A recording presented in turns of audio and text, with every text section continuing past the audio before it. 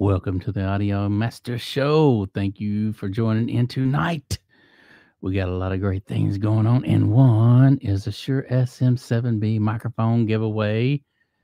Yes, man. All you have to do is hit that subscribe button right down there, hit it like a snare, slam that bell, and type down there as to why you like a Shure microphone, and that will get you in. Oh, man, I'm pumped up tonight, man.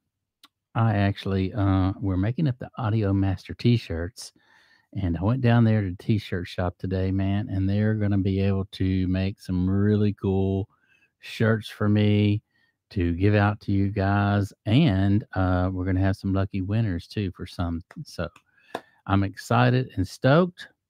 But tonight we're going to be talking about how do you like to start your mix? And once you get a good balance on the mix, are you content with that?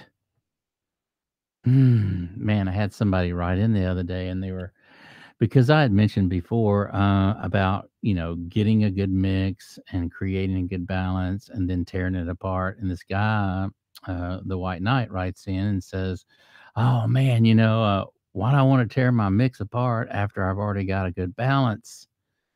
So tonight I want to share with you guys some great information that's going to help you out in making your mixes sound more interesting. And don't we all want our mixes to sound more interesting, not static and very boring? Even if it's not the best song in the world, wouldn't it be kind of neat to create some really cool mixes? Yeah, I know, man. So I'm going to give you some pointers tonight, man. So if you want to get your little notepad out or get your iPhone out and hit your notes, start typing in some cool notes, man, it's going to help you out. Man, you know what? I'm going to do something here. Hang on one second, guys.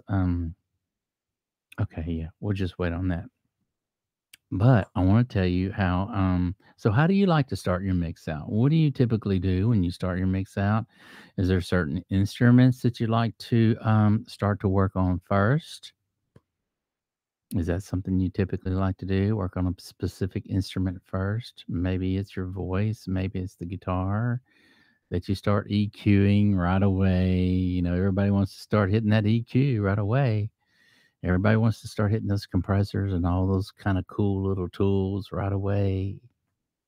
Man, hold off on all that stuff. Hold off on all that good stuff. Those are little toys that we're going to get to play with later on in the mix. We're going to get to enjoy them all, and we're going to get to learn about all those little cool little toys, compressors and EQs and side chaining and all those interesting things, man. Wow. I get stoked when I start talking about building a mix, because it is a beautiful thing, and it's like artwork to me, man. It truly is an art, and learning how to mix good is an art. After a while, you kind of know the colors that you want to paint with, and you can kind of fly through things a lot faster once everything's cleaned up. That's why all these major league recording engineer guys have an assistant engineer, or maybe two or three, because they want them to do all the little legwork first, man. Clean up those tracks, start DBing those S's down, if they're further along as to knowing how to mix. But cleaning up things and then saying, okay, here, I'm going to hand the ball off to you, and you make the touchdown. And that's how it rolls, man. But so, for me, it really doesn't matter a lot of times. A lot of times I like to, depending on what instruments are on the tracks, typically like to start with the kick drum and the snare, the drums, and then the bass guitar. So that's typically my foundation, and a lot of other engineers, that's how they like to work. They'll put the drums first, then the bass guitar, and they'll work on those because that is the cement to your foundation of a mix. Yeah, that's the cement of your foundation. If your foundation is weak, then your structure falls. So your foundation has to be locked in. Everything has to be lined up. You got to line all that stuff up, man, to where they're hitting at the same time. Once things are lined up, you'll notice right away how much stronger and more powerful and punchier the mix becomes. Wow. Yeah, man. Start out with your drums and your bass guitar, man. Just go ahead and start out with that. But, as far as what's in order on the tracks, that's what I'm talking about. I'm not talking about EQing first. I'm not talking about compressors first. I'm not talking about anything. I'm just talking about how my layout is on my track sheet. It's usually typically drums, bass guitar, then I'll either have, guitar or keyboards, or if it's piano, and then guitars. And then as we keep on going, all that ear candy stuff kind of falls in a little later on, like hand claps, things like that. Things that's going to be coming in and out of the mix. Save all that stuff for the later on tracks, man. I hope you guys are taking notes because we're really starting to get down to some really cool stuff for you guys, man. So anyway, what I typically like to do, we're going to run through this kind of fast. Okay, so let's just say I have 10 tracks. Okay. I got 10 tracks, or let's just say a little more because I've got drums. I like to always get a great balance with no EQ, or at least just try to get a good balance with no EQ and no compressors, or none of that, any of that other stuff that we can add to the inserts or the buses. So what we're going to do right now is we're just going to concentrate on getting a good balance using what? What do we use whenever we try to get a good balance? Do we use the VU meters? I guess we could if we're deaf, or at least we're getting old, like a lot of us. But here's the thing, man. You know what we have to work with other than VU meters? I'll let you take a guess as to what we have to work with other than VU meters. We have pink noise. We have pink noise to work with. But what we want to do is we want to use our ears first, and we want to start bringing things up. Start pulling those faders up on all the instruments and create a good mix, a good balance. That might be actually painting some things far right and far left, but get a good balance first. Okay? Because we're going to come back at it again. So once we start adding all those effects and all those delays and reverbs and all those compressors and EQs on everything, we're going to do it again. We're going to see how good our ears are. And we're going to be testing our ears along this journey is what we're doing. This is a journey from start to finish. So I say to you, use that pink noise, man. Use your ears first. Then strap the pink noise on the master track. Okay. Once you think you got a good mix as to where everything's at, you might want to take a picture. You might want to see, actually where you're at on the faders. Take a picture of everything. That way you know exactly where everything is set. And then bring those faders back down. Once you think you've got a good mix, bring those faders all the way back down. Strap on pink noise and do one track at a time. You're hearing that pink noise? Shh. That's what it kind of sounds like. Shh. What you want to start doing is bringing up fader number 1. That may be your kick drum. Start bringing up that kick drum to where you barely start to hear it. Then back it off a smidget. And then look at your picture that you took on the phone and see if you're anywhere close. But what you want to do is you want to do all your tracks like this. So it's bringing up 1 till you start to hear it. Then once you start to hear the kick, back it off a smidget. Go through all your tracks like this individually. And then look at your camera and see, are you close? Are you close? Are your ears telling you what you thought was a good balance? Is it close to pink noise? If it is, good. It can be a little off here and there. And it probably is going to be a little off here and there. But here's the thing. Go ahead and use the reference of the pink noise first. Okay? That's a general good start, man. Now you know you're in the ballpark of having a good balance of all your mix before you even start adding EQs and all this other good stuff that you're going to put on everything. Then after you do that, you're in the ballpark. Then start actually using some of your tools that you have to work with.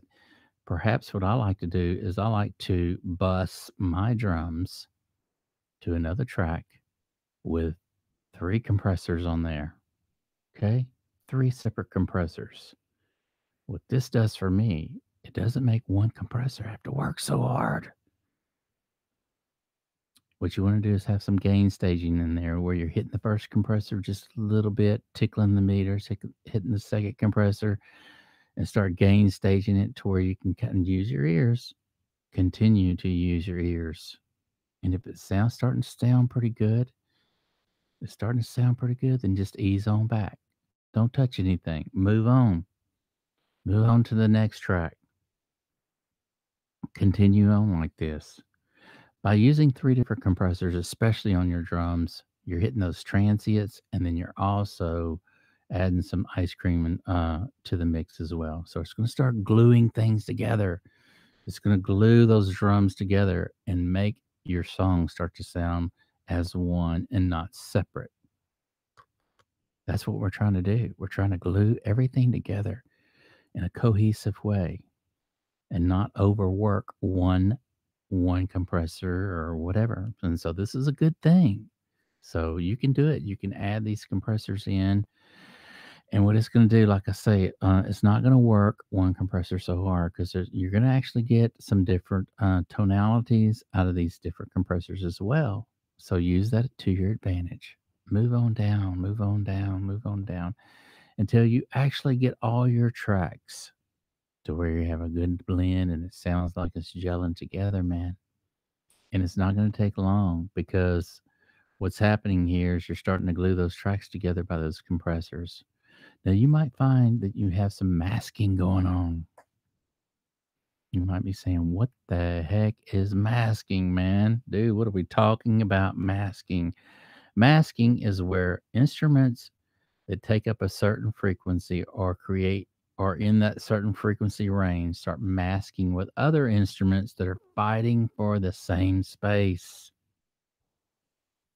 It happens all the time. It really happens with drums or the kick drum, your toms with the bass guitar. They share these same frequencies and they're going to be trying to punch each other out, trying to say, look, man, I want to be heard. And so when this happens, it cancels things out, masking.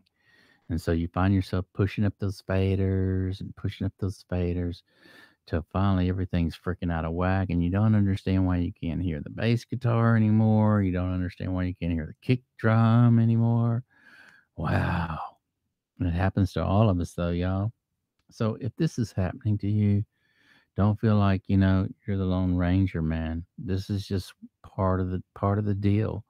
And look at this as part of the ride, and you're going to accomplish this and you're going to knock this thing out. And you're going to give every instrument their own space to live in, whether it's panning hard right and left, whether it's pulling things back and delay, whether it's, having a delay on the guitar over here and shooting it to the other side of the stereo field, and then vice versa to keep that space. This is what you want to do. This is what you really want to concentrate on as to knowing what instrument takes up what space in the frequency range. Okay. And there are other videos out there that you can check on that, man. Just find out. They pretty much show you, like I know acoustic guitar, all the energies around 400 or 500 hertz. And so let's just say you have 2 guitars playing and you want to hear both of them. You might want to pull the guitar pan to the right around the 400 or 500 hertz down with a little bell-shaped EQ. Want to create those bells in there, pull him down at that 400 or 500 hertz, and the other guitar, push him up, say a dB around that 400 or 500 hertz. And what that's going to do is create this space like this. Okay. This guitar's up here. This guitar's negative EQing down here. And it's going to create that space. Now you're going to hear both of the guitars without having to push the faders up. Okay. Some little pointers here, man. It's going to help you out. Once you start to hear everything clearly and punchy, you know you're getting in the ballpark. You know, that mix is starting to sound good now, man, because things aren't masking and you're creating space for each instrument to live in. Now we're making some progress in our mix, man. Now we have a great balance. Now we have great space. We have panning hard left and right. So our stereo field just isn't right here. It's nice and spread out. Want to create a nice wide stereo field. Not too wide, but wide enough. There are tools that we can use to actually widen that stereo field if we want to. But just keep it somewhere, at a nice field somewhere in here, a nice left and right. Now, what we also want to do as we're moving along, we want to keep checking in mono. There's typically a little mono switch right over there on your master and everywhere else where you can check your mix in mono. And that way, if you know you get a good mix in mono, whenever you shoot it back to stereo, it's going to sound awesome. You're going to be just drooling, man. So always create a good mix in mono first before you try to send everything hard left and right stereo. And by doing this, you're always going to be in the ballpark because it seems like nowadays everybody's listening to things in mono anyway. I'm sorry, but everybody is listening to their iTunes on this right here. Everybody's listening to their iTunes on an iPhone, and it's a little video speaker in mono. We're not listening to those beautiful, gorgeous monitor speakers in our studio anymore, man. We're listening to everything on our phone. Yeah, man. So I want to help you guys out to create a good mix in mono, and then you're probably you're going to have a great mix in stereo. So I wanted to share that with you guys because a lot of people don't know. They'll mix in stereo and then they'll start listening back to things in mono, and it's like, oh man, or on their phone or in the car or in different places, and find out, oh man, golly, where did I go wrong? It didn't sound like this in my recording studio. So having other reference monitors to listen to in the car, in the truck, in your brother's car, on your sister's little jam box, all these different places to listen to is a great way that we can get close to our mix. Most importantly, I almost left this out, man. I almost left this out. Having a reference mix. Having a reference mix to actually go back and forth. A song that's pretty much close to the genre that you're actually tracking in is essential and imperative to have to A/B back and forth as you're mixing and you're going along through your workflow. You're not going to be perfect. It's not going to sound like the song that you're actually listening to as a reference because it's been mastered already and before it even hit the radio. So it may sound louder, it may sound bigger, it may even have a little color and a little sheen on it that yours don't, but that's okay. Don't stop and don't get discouraged. You're almost there, man. You're making your way. You've already balanced everything. You've already gave all the instruments a space to live in with no masking. Okay. And you're already starting to get a nice hit and thump with things by creating space for all the instruments to where there isn't any phase cancellation going on. I'm trying to explain this as best I can for you guys. It really is such a fun art, man. I feel like I'm getting all my paint and palettes out, man, and sharing some really cool things with you guys. So the White Knight writes in and he says, well, what do you mean, man? I already got a balance. Why in the heck should I tear it apart? It took me forever to get this balance. I don't know if he was using pink noise or not to get his balance, but it's a good thing. It's a good tool to use, especially if you really haven't, you don't know your monitors and you really can't trust your ears or your room that you're mixing in. So use that pink noise. And Why now? This is what I suggest you do. Once you get a balance and everything has its space, now we want to start creating some dimension, and we want to start adding some more ear candy things as the mix builds. And that might be, I don't know, hand claps. That might be a tambourine. All these little things that's there. And if you took it away out of the mix completely, you would notice it gone, but not so loud to where it's actually subtracting from your key element, maybe the vocals. The vocals needs to really shine. It needs that front center stage with the spotlight on it all the time. We want the spotlight on the vocals, especially the main vocal. Harmonies are different, but the main vocal, we always want the spotlight on him. Just look at this. Just look at the vocals as the guy in the center of the stage who has the light shining on him all the time. So we're going to give him that spot. Now we might push him back. We might run a bus to where we have him. We have 2 tracks we can use the fader on. We have him maybe dry on a fader, and then we can bus him to another track going through some compressors, 3 compressors. Okay. A stage gaining on him. Okay. And then we're also might add some delays.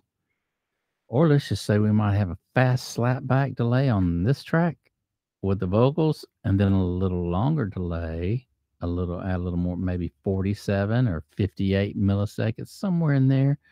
I think that was what Elvis Presley liked a lot on his stuff. But somewhere, I want to say, or Paul McCartney. Paul McCartney, I want to say he was around. He loved that 78 millisecond delay. But what we want to do is create another track that we're actually using those delays. And then we can use both faders as to pushing the delay in and out in real time. And we can use our automation. Ooh, now we're really smoking, man. We are using some automation. Go ahead and fire it up because it is looking good now. It's starting to sound good. Man. We got some good delays going on. Okay, we got a short delay and we got a longer delay. Now what we're doing is we're creating that. I'm going to try to do it like this. So we're creating that spotlight here, and then we're going back with the vocal. So we're supporting that vocal and adding dimension and depth to that vocal by adding longer delays in that vocal.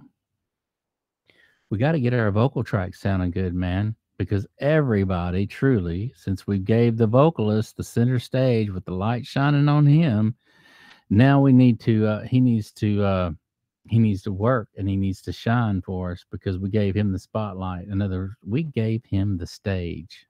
So we're letting him take over because he is singing. And so we got to make sure he's sounding good, man. We got to make sure he's sounding big and he's sounding good. That's my son texting in right there. I'm sorry, guys. So we do that by adding thickness, dimension, and space with that vocalist. Now, what we're doing here is once we start adding these buses or side chaining, what we're doing is we're creating glue to the tracks. So now we've got our drums that are side chained, that are glued. Okay. We have a dry mix fader, and then we also have this fader over here. This has our compressors and everything. And keep in mind, what's really, really cool about this is you can use both, and you can use automation for these effects to kick in. So my vocalist, let's just say I get to the pre-chorus or the chorus, and on one last word, I want it to go, hey, hey, hey, and feather down and tail out with some nice delay on it. I can do that with my automation on my effects. So in real time, I can actually hit when I want it to come in, when I want it to go out. Now, what we're doing here is we're adding interest to the mix. Okay. Already by adding automation, we're adding interest to the mix. We got things coming in and out. We got on our effects. We've already created a nice stereo field, so everything doesn't just sound right in the middle. We've got a nice spread on everything.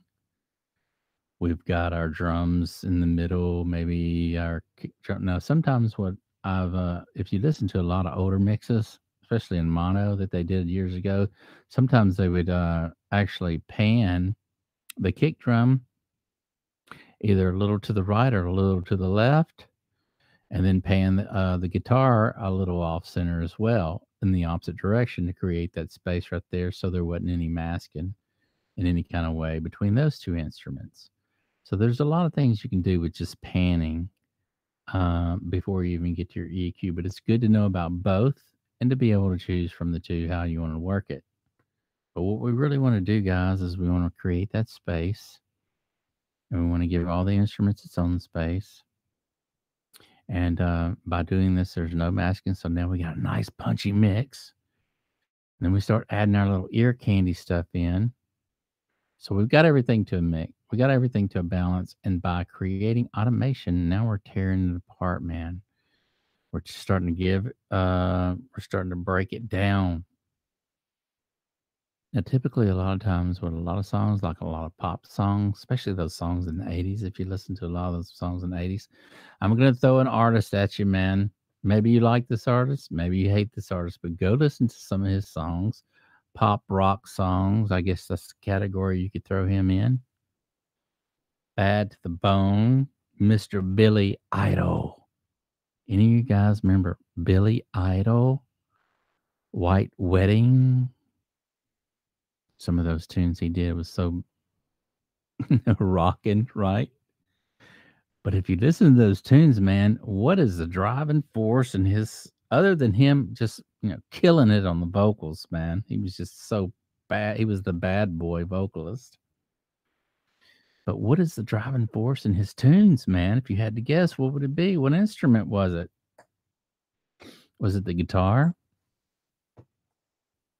If you guess the guitar, you would think maybe, okay, guitar, because it's a pop rock song back in the 80s. Was that the driving force of the song? You might have guessed guitar. A lot of people do guess guitar. That's not it, man. The guitar is not the driving force of his tunes. Most of his tunes, the driving force of the song was the snare drum. Slamming that snare, man. That big pop with water splashing everywhere, man. Pow.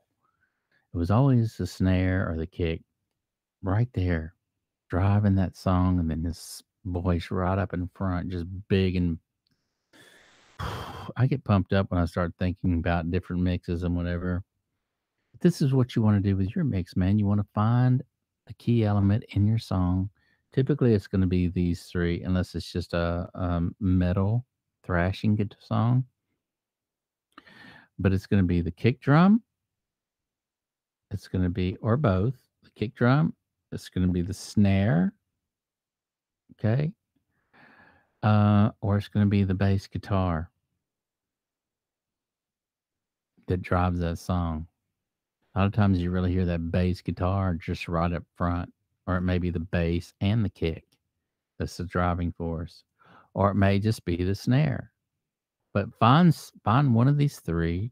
You can start working with these three right off the bat, and see which one you want to propel your song, to drive the song, to push it through, to give it that to give it that low end, that movement, or that snap, that hit right in your face with that snare drum. So these are just some things, you guys, you can start working with. I'm not talking about doubling up the tracks yet. I'm not talking about thickening up the tracks that way by, taking a track and rendering it after it's already, let's just say your vocal track. Let's just say you already did all your pitch correction on it, cleaned it up. Everything sounds good. All your S's are dB down. Those little footballs, they're all dB down. They're not too loud. That's on the end of a line. So you've done all that kind of work. You clean things up that way. But I'm not talking about, we're going to get into this later on another video because we can go on and on. I'm just trying to help you guys get a jump start and get in there, get your mix up going. But a lot of times, what we do, or at least what I do, is after I've rendered a track, a vocal track, the lead vocal track, is I'll double that track. So I'll take that track and actually copy it and double it. So now I have two tracks that are perfectly the same, perfectly in unison. And man, then the sky's the limit. I can EQ different at that point if I want to. I can run one through a fast slap back if I want to, and bust the other one. So many different things you can do if the voice is sounding thin. These are ways you can think it up. And then also with your guitars too. So your electric guitar, you can double that track. You can triple that track. I really typically don't do that with my bass guitar. However, I do like to sidechain with my bass guitar at times, depending on how many tracks are in the song. So these are all key elements, you guys, that are going to get you down the road a lot faster, especially whenever you use your ears on the balance with no plugins on it and use the pink noise. And then after that, find the key element in the song that's going to be the driving force. Keep the vocalist in the spotlight at all the times. If he one phrase or one word, especially if it's the starting of a new verse, maybe typically what I find a lot of times in beginners is when they're mixing, the second verse will come around and there'll always be either the first word or within that first sentence of the second verse that there'll be a word or two that it drops out. It's like you can't hear it, or it's not strong, it's not powerful. And you don't want that to happen, because what happens is if this guy who is the vocalist is in the spotlight and all of a sudden, your listener, he's listening to the lyrics and then he just drops out completely on a word or two, it's real easy to lose the interest of the listener, because he's trying to hear things, and all of a sudden a word drops completely out or whatever, and it just is so far below where it needs to be as far as volume level and thickness that it separates the big boys from the beginners. And so what we want to do is make sure that everything is dB right, but we also want to use, I love automation, man. I love having automation. This is what the big boys are doing. They're using automation and they're riding those faders in real time. And they may start with, now that everything's balanced and we've found our key element of the song, the driving force, and it's pushing and propelling the song through. Now we want to make sure that we take the vocals and we use automation to where we're actually just riding that gain just a little. I'm talking little bitty movements with your automation, in and out, pushing and pulling little things in and out. When the kick drum and the bass drum are hitting, giving one a little bit of space and pulling the other just a little bit back, creating this movement through all our tracks with real-time automation. And then once we get it all automated how we want, just a little bit, I'm telling you, man, just little bitty movements. It may be where you want the snare or you want the kick drum to really sound a little and give this other one a little space. What it's going to do is it's going to start doing this. It's going to start doing this. Now, I ain't even talking about compressors or limiters on the master track yet. That's a whole nother thing, man. And we're going to get to that. And you need that as the final glue to glue all those little bitty increments of the automation that you did on the tracks, to glue it all together and just tighten it up even more.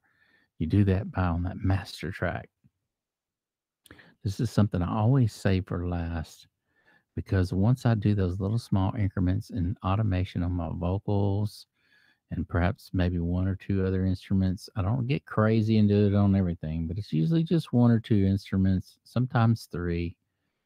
But after I do that, then I jet on over there and I listen back to it and I watch those little faders moving just a little bit as we're moving along the mix. Keep in mind, I'm taking my breaks after 15 minutes. I'm walking away from it.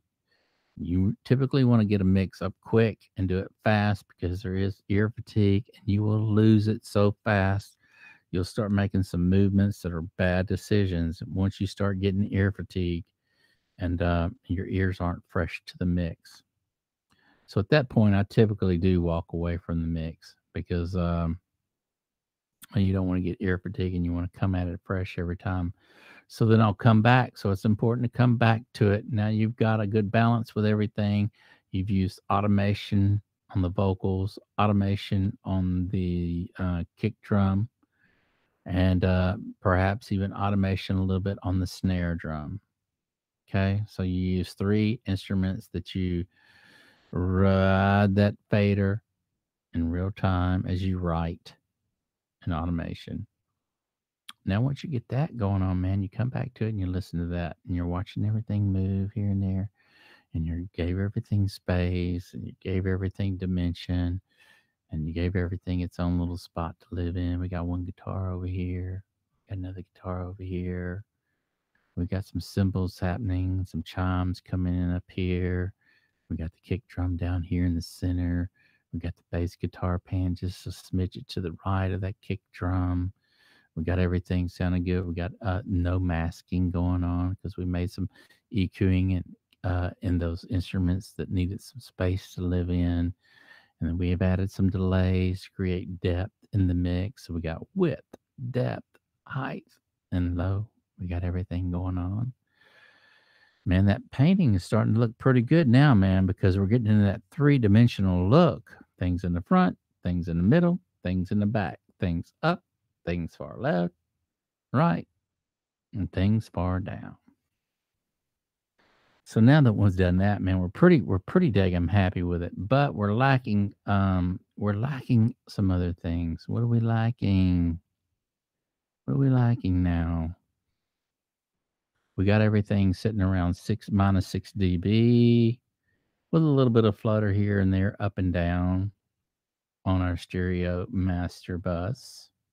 Sometimes we're hitting a little above, sometimes we're hitting a little low. What's going on? Nothing. Nothing is going on that you don't want. You've got dynamics in the song. You may even have some transients still going on in the song. That's okay, man. We like that at this stage in the game, man. We like that movement and we like that thing.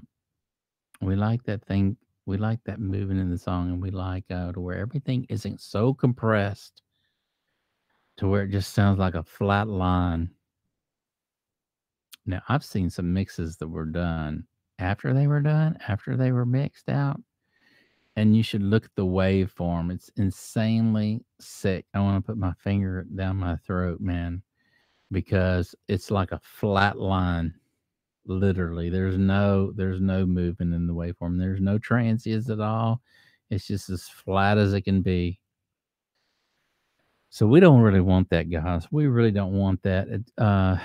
What we want is we don't want to overcompress things to where it takes all the life out of it. Now, when you're using one compressor on different things, a lot of times you can overcompress it, man. It takes all the life out of it. That's why I like doing gain staging and having 3 compressors, because if you just hit each one just a little bit, it's not gonna take all the life out of that track. But now we're down to the master track. We're listening to our 10 tracks now, and everything's sounding good. We gave everything a place to live in. We've got dimension to it right now. But now what we want to do is we want to start even gluing it together more than what we have going on for ourselves. How do we do it? Well, that's the big question I want to ask you guys. Do you know? How do we do it? This is what we typically like to do, is we want to put a compressor or 2 on the master bus too. We may even put a tape machine. You know, they've got these tapes that emulate tape. So we might have a tape machine. Now, these tape machines that you can actually run everything to glues the mix together too, man, big time. It starts to glue everything together. Now, I'm not going to get into the mastering part of it. I just now if you're mastering it yourself, that's a different story. You may want to bring up everything or get everything going through this compressors and a limiter to where you're as close to 0 dB as possible, and you know it's going to sound bigger, fatter, fuller. It's gonna be up to optimal level as what you hear on the radio at that point. Once you bring everything up to 0 dB and you've thickened everything up and you double tracks and all this other stuff, you're going to hear it really starting to come together and sound like a polished mix at this point. But what I typically like to do is know that I got a good mix without anything, not any limiters or anything else on the master bus. And if I'm doing my own mastering, then I'll typically add all these other things in just to get an idea as to how good it sounds and am I close to what my reference is as far as loudness goes. And so at that point, this is where a lot of times you may want to send the song off to your mastering engineer. You want to send him the tracks to where you know you leave room around -6 dB, and then that's plenty enough room. Some mastering engineers like to take in their stuff. They will accept things -3 dB. That gives them enough room to work with. But I like to leave at least -6 dB. That way, if they want to add 2 or 3 compressors, run it through their Avalon stuff, run it through their Manly stuff, run it through whatever they need to run it through to bring it up to 0 dB. Oh man, you know it's going to shine at that point because then he can add the EQ on it, add the little smiley face on it if he needs to, and it's going to add color to your mix. It's going to give it, I don't know, I just like to say the milk and butter.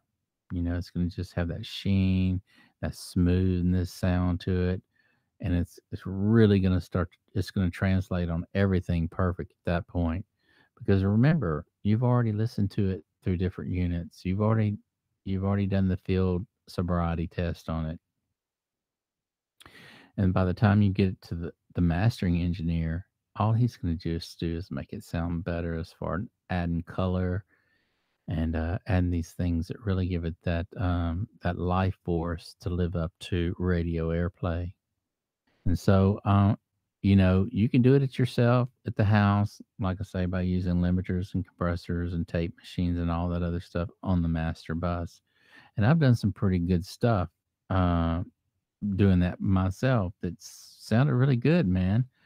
But if you really want to take it to the next level, I suggest go ahead and send that off to your mastering engineer. Take notes the whole way through. Communicate with your mastering engineer. If you can be there, that's even better. That way you can sit in on the project and watch him work and learn a lot of things from him and ask questions if he's the type of person that doesn't mind you know, sharing information with you and whatnot.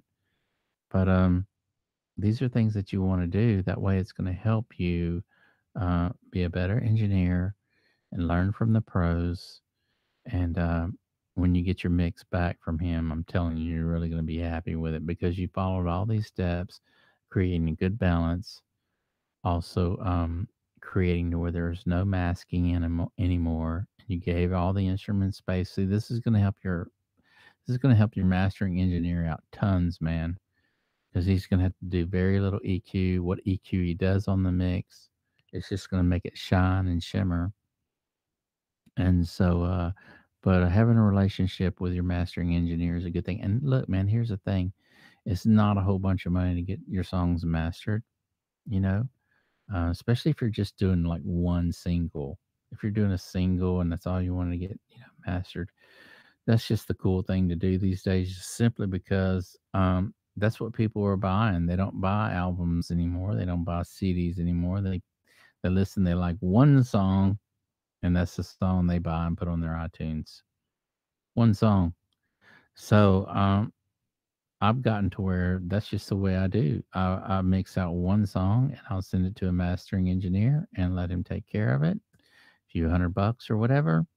It's a done deal, and you know it's going to just sound really, really good. So don't bypass the mastering engineer, even though you can, and I have before. I am guilty of it. Don't bypass him, man. You're really going to be happy with what he sends you back. especially if you send it to a facility to where there's a real guy actually putting it through. And then also ask him for his references. So, I mean, he might be, you don't want to, what I'm saying is you don't want to send it to some guy in his bedroom that is adding plugins to the mix to make it sound, radio airplay. You want to send it to somebody that's a real person that has a mastering facility, that he's mastered songs for big time artists, Eric Clapton, Billy Idol, Led Zeppelin, whoever, all these big groups. Those are the mastering engineers you want to send your stuff to, because your results are going to be right on target, man. I hope this helped you out tonight, man. It really is a good thing to, mixing is so much fun. It's an art that you never stop learning, and you continue to get better and better and better as you go. And as you learn different stages of the mixing process, don't get discouraged with it. Like I say, it's very important to have a reference on one track to where you're bouncing back and forth throughout your mixing session, just to see, to keep it in the ballpark, that where you're not doing anything too crazy with your mix. Because sometimes if you don't have a strategy how you go about mixing, you really, it's kind of like throwing at a dartboard with no target in the dark. You know, if you're in the dark, you're just going to be throwing all over the place and just guessing as to where your dart landed. So having a target to shoot for, which is your reference, gives you a better focal point, a better idea as to creating your mix as close as you can to it. Even though it's going to sound different, that's okay. We want that, but at least we're in the same ballpark, right? Thank you guys for joining in tonight, man. Some great information I shared with you. I hope you were able to take some of it in, and I hope you're able to use some of that. My phone's blown up.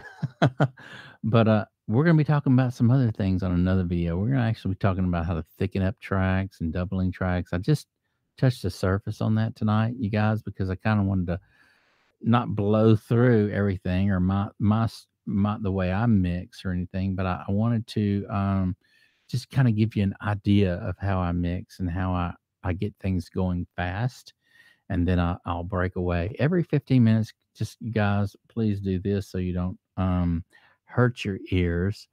But every 15 minutes or so, just, walk away from the mix, go take a break, leave, come back at it, later on. And it's going to give you a new perspective of where you're at, because a lot of times if you get caught up in the mix too long, things can be deceiving, and you can start pushing up levels to where you don't want them there anymore, and it can be not so good for you, man. So I hope this helped you out tonight, man. As always, at Audio Master, if you haven't subscribed to the channel, subscribe to the channel right down there. Go ahead and hit it, man, and slam that bell, and type down there as to why you like a Shure microphone. That'll get you in the contest for a Shure SM7B microphone giveaway. You don't want to miss out on that, man. So it's easy. Slam that bell, man, and hit that subscribe. Remember, to like and share. That's going to help other people that enjoy anything to do with audio and recording. It's going to help this video get an algorithm to where they can see it too, man. And what we want to do is continue to share our knowledge with others so they can get better at recording. And ultimately, don't we all want to get better at mixing and mastering and recording, since that's what we love to do?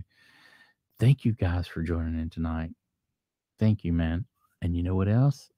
You don't want to miss out on an Audio Master t-shirt. If you like recording and audio, how can you not want a beautiful Audio Master? And you're gonna like them, man. They're gonna be really, really cool, and everybody's gonna want one.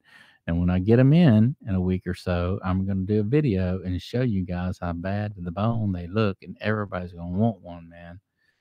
So you want to get in the giveaways on them too. I've got 10 that I'm giving away to people that are my regulars on here.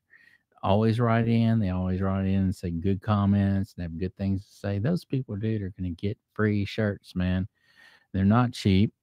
And I'm be giving those away, and then the other ones I'm gonna be doing drawings on, so you can get in on drawing by subscribing to the channel and be a part of this ride, man. Be a part of the journey as we cruise along through this venturous life of audio recording, mixing, and mastering, and how wonderful it is with all the tools that we have to work with these days. Such a beautiful thing, especially for you guys that are single, that with no other responsibilities. I know that you can spend tons and tons and tons of hours in the recording studio playing your instrument, tracking, mixing. It's all such a blast. And it's been a lifetime love for me. I want to say about 30 years now, man. And you know what? Uh, I'm not going to stop. I'm going to continue to learn, continue to share great information with you guys that are just starting out. And so also type down there as to maybe something that you'd like me to talk about, man, because I'd love to share that information with you so that you don't make the same mistakes I made on a lot of my mixes, and it just took me a long time to figure things out. So I hope this helps you out tonight, man. I hope you start using some of these tricks and techniques in your repertoire. Use them every day. You're going to get better and better and better at it. The more you use these techniques, the more you use your tools. And also, I did want to mention this on this video, so I don't forget, when you're putting those compressors in line on your bus tracks or on your track, just use your ears, man. Use your ears. Don't go by so much with ratios and all that other stuff. They are important. Trust me, they are important. A 3-to-1 or whatever ratio on vocals, or however you want to hit it, or whatever you want to do. All that stuff's important. You can learn about compressors. There's other videos on how to learn about compressors, but even more so than learning all the techniques and what the go-to is use your ears. If it sounds good, then you're in the ballpark. Remember that. That's key. Does it sound good? If it sounds good, then it's good. And you'll be happy with that decision that you made. Thank you guys for joining in tonight. As always, we appreciate you here at Audio Master, R Trib Studios. Hit that subscribe bell, and we will see you again.